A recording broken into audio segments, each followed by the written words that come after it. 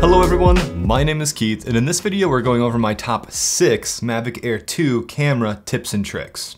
After flying the Mavic Air 2 for a while now, I decided to write these things down on my phone while I was out and realized that I had way too much to just make one video about the Mavic Air 2. So I broke them into 2 different parts. The first part has more to do with the camera, while the second part has more to do with the app and other small miscellaneous tips and tricks. This is part of my Mavic Air 2 course that includes getting started videos, printable pre-flight checklist, and a creative LUT pack. You can enroll for free using the link below in the description. Getting straight into it, my first tip for the Mavic Air 2 is to shoot 4K 60 frames per second and 1080p 240 frames per second. The 4K 60 was something I had to fly my bigger Phantom 4 Pro to previously get, and even better, a feature my bigger drone doesn't have, is the 240 frames per second at 1080p. The 4K footage from this camera is very crisp. If you're editing 4K in a 1080p timeline, you'll have the ability to crop in on the footage in post, and zoom, and pan, or whatever you need, and it will still look really, really good. The 60 frames per second allows you to slow down your video while taking advantage of that 4K resolution. The 1080p, however, is pretty grainy and aliased if you're not shooting in ideal lighting conditions. Shooting in slow motion is typically reserved for special situations anyway, like capturing action or something you want to freeze in the frame. So shooting 240 is really going to be a specialized thing. I think it could use a little bit of a bump in bitrate when it comes to having the footage look a little bit more crisp. That being said, it is nice to have the ability to shoot 240 because I would only really shoot it on bright days in special circumstances anyways. Adding higher ISO with the 1080p 240 is a recipe for really grainy footage. My second tip for the Mavic Air 2 is to know when to use HDR video and when to shoot regular video. The Mavic Air 2 HDR video is something that you might just be tempted to shoot in all the time. But in my findings, the HDR video is best suited for high contrast situations that have bright highlights and dark shadows. So if you're shooting in an HDR mode, that's what you want to preserve in the first place.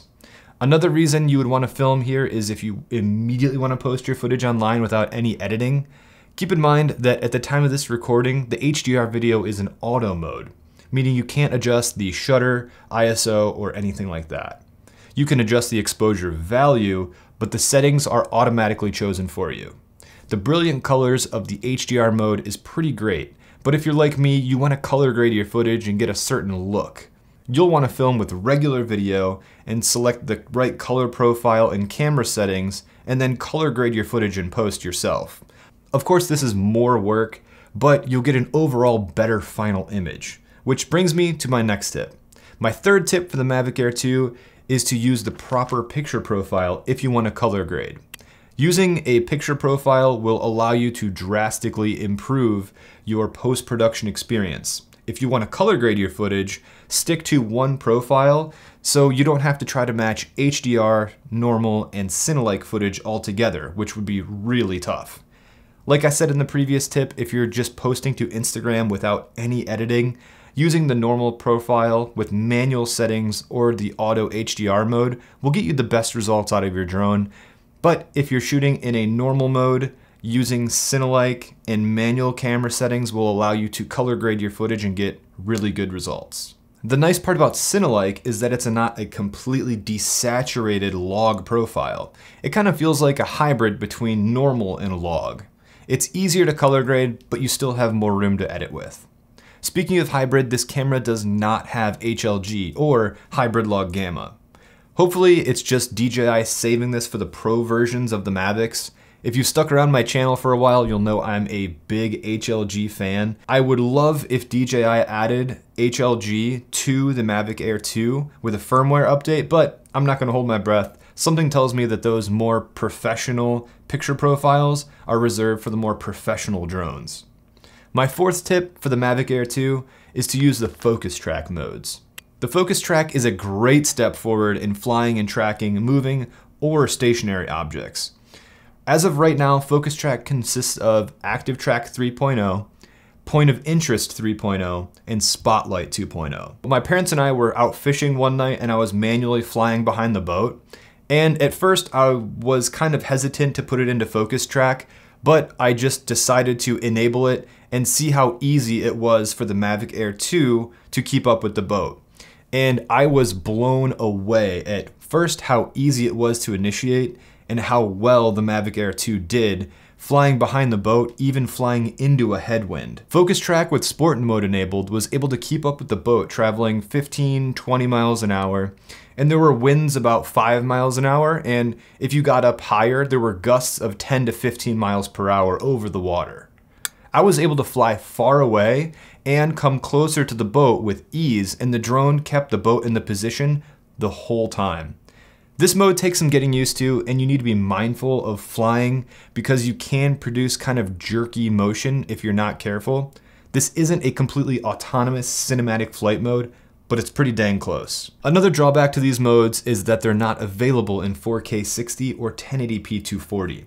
For higher frame rates, you'll need to switch into manual mode, which you should be able to do, and fly your drone and get all of these same shots. It just might be a little bit more difficult and time consuming. My fifth tip for the Mavic Air 2 is to shoot 48 megapixel stills and always shoot in RAW plus JPEG. In my findings, the 48 megapixel stills blew the 12 megapixel stills out of the water. If you're shooting with only a quarter of the sensor with the 12 megapixel stills, obviously they're not going to be as good as utilizing the whole sensor like the 48 megapixel stills do. Be mindful of your shooting modes, however, because some shooting modes won't let you shoot in 48 megapixel stills, like Smart Photo. But if you're shooting a single photo, shoot in the 48 megapixel option. Also, shooting JPEG and RAW will always give you the most room to work with the image when it comes to post-production. You should always be shooting in JPEG plus RAW with every camera. My next tip for the Mavic Air 2 is to explore the FPV mode. I have an entire video coming out about FPV mode on the Mavic Air 2, but FPV mode allows your gimbal to follow the movement of your drone. The default mode for the Mavic Air 2 is follow mode. This is the normal mode we've all come adjusted to with DJI drones. Follow mode keeps the horizon straight and level regardless of how your drone is flying. Once you put your drone into FPV mode, the camera will follow the pitch of your drone, which allows you to get some pretty interesting angles, and you just can't frankly get them in follow mode. Again, I'll have a video about this soon. I'll link it above if it's out already. If not, subscribe and hit the bell notification with all selected to get updated when I do post that video. So those are my top 6 Mavic Air 2 tips and tricks for getting the most out of your camera. I tried to narrow this list down, but as I was writing it, I knew I had to break it up into multiple parts. The next video will be the Mavic Air 2 app and tips and tricks within the app, as well as some just rapid fire miscellaneous tips. If you're interested in my free Mavic Air 2 course, LUT pack, and pre-flight checklist, check out the link in the description for more information. Leave this video a like if you enjoyed it, subscribe if you're new here. I make a lot of drone tips, tutorials, and reviews, so if you like those kind of videos, you'll probably like all of the other videos on my channel. So thank you guys for sticking around, and I'll see you in the next one.